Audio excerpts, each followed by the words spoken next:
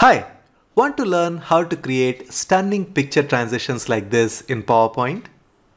The technique is so surprisingly simple that even beginners can do. Once you understand the base technique, you would be able to come up with your own creative variations like this that can really captivate your audience. Sounds interesting? Then keep watching. Hi, I'm Ramgopal from presentationprocess.com. We make creative PowerPoint tutorials to help professionals make impactful presentations. If this is your first time to this channel, consider hitting the subscribe button and the bell notification so you don't miss anything. Now let us jump right in to create our stunning picture transition. Remember, we'll be using Morph Transition in PowerPoint to create the effect. Here I am on a new slide in a new presentation. The first thing I'm going to do is to create vertical panels that allow us to create the beautiful picture transition. For that, let me go to Auto Shapes Gallery. From rectangles, let us pick up the first rectangle tool and then draw a rectangle like so that covers the vertical height of the slide. Let me go to Shape Outline, say No Outline, and then select this picture, go to Shape Format and ensure that the width is 1.9. So I'm going to hit 1.9 and hit Enter. This is the ideal width we want. Now let me make a duplicate of this by pressing Ctrl D, and I'm going to place the duplicate so that it touches the previous one exactly, and then I'm going to hit Ctrl D again, again, and again. Now we have the entire slide covered by vertical panels. Now the next step is to insert our picture. So let me go to Insert, go to Pictures, and I can choose Stock Images which come as part of PowerPoint, and I can choose any type of image. Let me use some photos of nature. So let me go here and say Nature and hit Enter, and I have a whole bunch of nature related photos. Let me look for something that looks visually interesting. I can see that this one is quite interesting, so let me select that and say Insert. Now you can see that the picture dimension and the slide dimension seems to vary, so I'm going to select the picture, go to Crop in Picture Format tab, click on the drop down menu, go to Aspect Ratio and choose 16:9 orientation because that is the slide ratio. Let me hit Escape and then let me right click on this and cut it, and then right click on the empty area here and then go to Format Background option. Here let me choose Picture or Texture Fill option. Since I've already cut the image that I wanted, I can recall it from clipboard. So let us go to Picture Source and say Clipboard. Now we have that beautiful image in the background. Now you're not able to see it because we have got these panels on top of them. Now what we are going to do is to fill all these panels with slide background. So let me select all the panels by clicking on one of the panels and by pressing Ctrl A. Then use this option called Slide Background Fill in the Fill option in Effects. So let me select that, and as soon as I did that, you can see that all these panels are now filled with the image in the background. Now to show you how this one looks, I can always select any panel and move it, and you can see that that panel has the image of the background. Now I'm going to duplicate this slide. So right click on this and create a duplicate slide. Go to Transitions and say Morph Transition. Now I'm going to rotate the panels, some of them vertically and some of them laterally, so that we have a stunning effect. So let me select the first panel, hold the Control button so you can select the alternate panels like this by clicking on them, and then go to Home, go to Arrange, go to Rotate and say Flip Vertical. Now you will not see any difference whatsoever at this stage. Don't bother. Now let us select the remaining panels by using the same technique. I'm going to select the second panel here, hold the Control button and select the alternate ones, and then I'm going to flip them horizontally this time. Go to Arrange, Rotate and then say Flip Horizontal. Now we have already done the magic that is required. We just need to ensure that this picture in the background is changed. So let me insert another picture this time. Go to Insert, go to Pictures and choose another image from Stock Images. Once again, let us pick up a nature related picture. Go to Landscape and here I have a whole bunch of options available. Let me choose this one that looks quite nice and say Insert. Then once again, make sure that it is cropped to the slide dimension. So let us go to crop in picture format, go to aspect ratio and say 16:9 and then hit escape. So you can select this cropped image and then right click on this and cut it. And then once again in the empty space, right click and go to format background.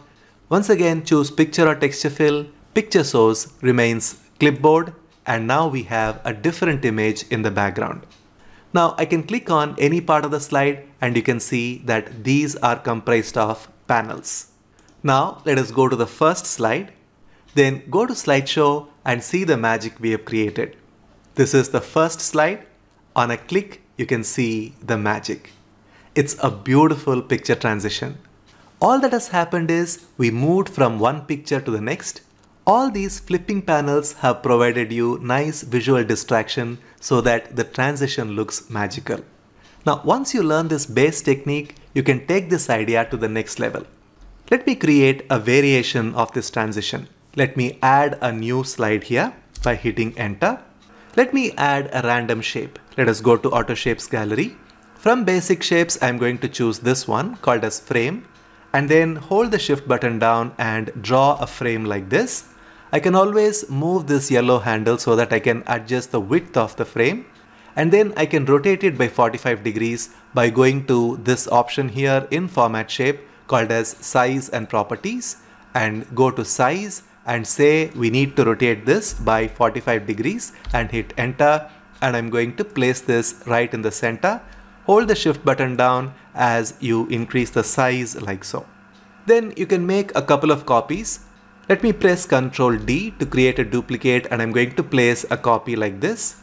Once again, hold the Ctrl button down as you click and drag this shape to create another copy like so. You can always click on the zoom out option and you can adjust the position like this. There is no fixed formula as to how these frames need to be arranged on the slide. Just go freehand. Once done, let me select all these frames, go to shape outline and say no outline. And then I'm going to fill the background with a picture by going to insert, pictures and go to stock images. Let us choose some kind of sport related picture. So let us go to sport here and hit enter. We have quite a few interesting options available. Let me choose this one and say insert. Now that picture really looks quite stunning. Once again, adjust the size to match the slide dimension. So let us go to crop, aspect ratio and say 16:9. Now this is the right dimension. Let me hit escape, right click and cut this image, and then right click on the empty area, go to format background and say picture or texture fill and say picture source is clipboard. Now what I'm going to do is to fill these frames with the image in the background. So I have selected all these frames and then say slide background fill in the fill option in the first one called fill and line effects. Now you can't really see those frames. That is because these frames have the same background fill as the slide. Now let me duplicate the slide by right clicking and using duplicate slide option.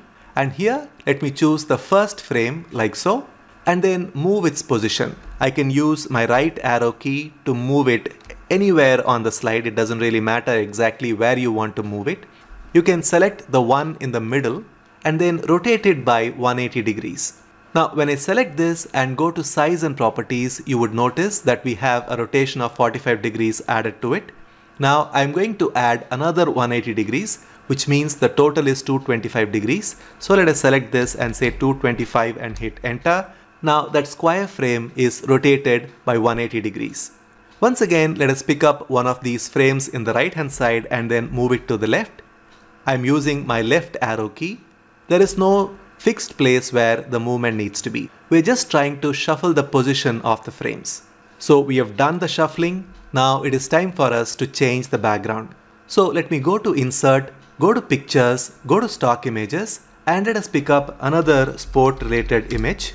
When I go down, I see some very interesting options available here. Maybe I can choose this and say insert.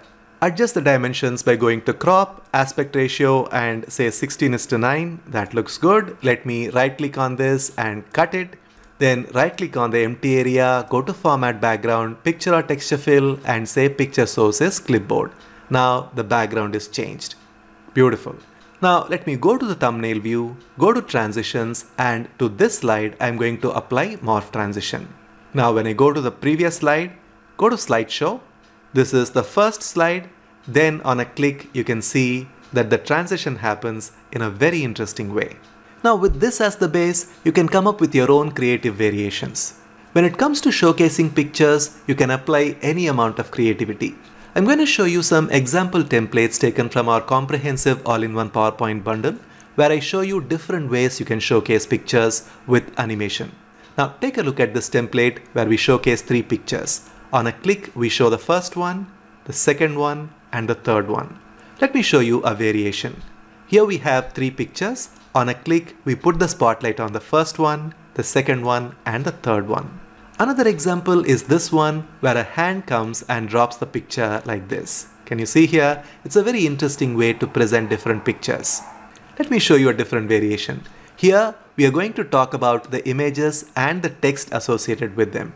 Once I have the first one shown, the second one is shown like this, and the third one. A variation is this one where we show one picture and the explanation, and then we shift the picture and the explanation, and it goes on like this for 4 pictures. Another example is this one where we show 4 points one after another with the associated image like so. And all these images can be replaced with your own image, so you can create these slides in a matter of seconds. All these templates and more are available as part of comprehensive all-in-one PowerPoint bundle version 2.0. This bundle is a collection of 4,200 PowerPoint templates that are professionally animated, so you captivate your audience with your beautiful slides. I will leave a link to this useful product in the description box below the video. You can click on the link, come check out this page, and see the various kinds of options available for you to make an impact on your audience. If you are a professional who needs to make presentations as part of your profession, then investing in comprehensive all-in-one PowerPoint bundle is definitely worth it. To sign up for our 25 Creative Ideas free PowerPoint mini training, you can click on the link here. If you like this video, give this video a like, share it with your friends, and hit the subscribe button to see more such videos. To watch the latest video in Presentation Process channel, you can click on the link here. Thank you.